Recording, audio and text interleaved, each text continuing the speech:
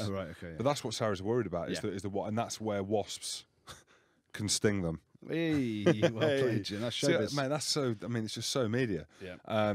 Because they play that wide game, and Sarries obviously do press hard. Conditions and the form that Sips is in, mate, you don't know. Pressure, you don't know what the weather's going to be like. If it's raining, then Sarries all day. Yeah. Blistering hot day. Yeah. Mate, you don't know. You mentioned Sips a lot in the semi-final. He's big chat about him making the England squad, and he did. Oh, yeah. He called it. Yeah, fully deserved as well, the way he's played. A real bizarre squad, though, for me, to be fair. You know, some good selections in terms of Cipriani on form. You know, some other guys in there on form as well. Dan Robson, fully deserved to be in the squad. He's been playing really well all year. But then you look at some of the... How's Don Armand not in that squad? And Chris Robshop's still in it? And then you take in... Mate, he loves Rob Shaw. Mate, he spoke about Shields coming in as Shields is sitting behind him. Don Armand, what else do you have to do to get picked? Right, and then you take in... And Cam Redpath, he's at school. He hasn't played a minute in the Premiership, and he's going on the tour. Yet Henry Trinder, who's played well all year for Gloucester, who's strung a load of games together, and everyone said he's a box office player and then he gets injured. Strung a load of games together, played really well.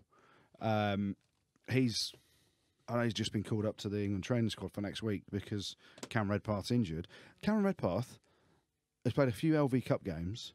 He's at school and he's got a very bright future. And I'm not mocking him as a player at all.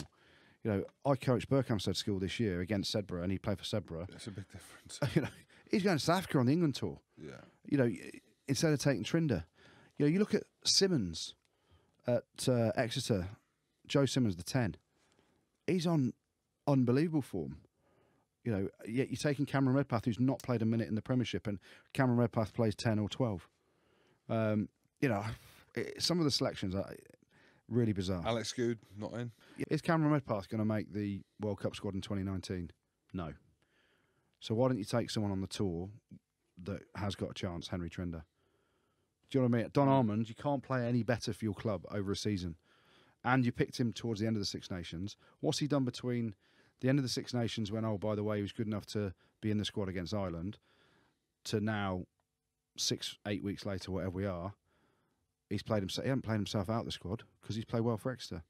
So I just don't get it.